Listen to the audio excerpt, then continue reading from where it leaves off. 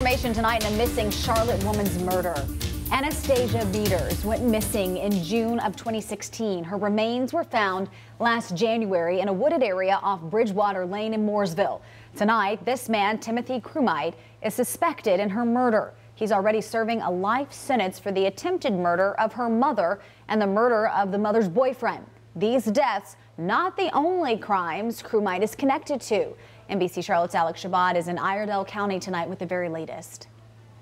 Well, this is the missing flyer Anastasia's family was passing around at stores and also on car windows. It wasn't until about 3 years later they learned of her tragic death, and now her accused murderer.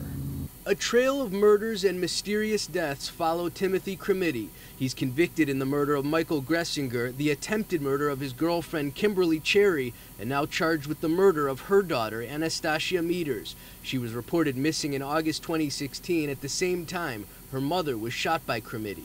Then in January 2019, human remains were found. We recovered approximately 70 different type of bones. In October, DNA linked a tooth to Anastasia Meaders, and this week Crumite was charged for her murder. The sheriff believes she was killed before her car was found abandoned in this park in Mooresville in July 2016. We definitely think it was a ride because the vehicle was abandoned, and obviously our victim did not do it from the evidence inside the car. Long before Anastasia's disappearance, Crumite had a troubling past. In 2005, investigators say he was arrested for the murder of his business partner, Danny Johnson, but the case was dismissed months later. Then in 2013, police investigated the murders of his wife, Sharon Crumite, and James Banks. Investigators say it supposedly involved Banks shooting her during a robbery at the Crumite's home, according to the report. And Timothy Crumite claimed he shot Banks during a struggle over the gun.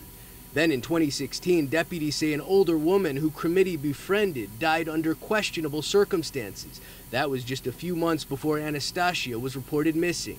Now investigators say they're working to resolve some of the other cases. And coming up tonight at 6, an exclusive interview with Anastasia's sister and some creepy stories she has to tell about the suspect that led her to believe he was the murderer early on. Alex Shabbat, NBC Charlotte.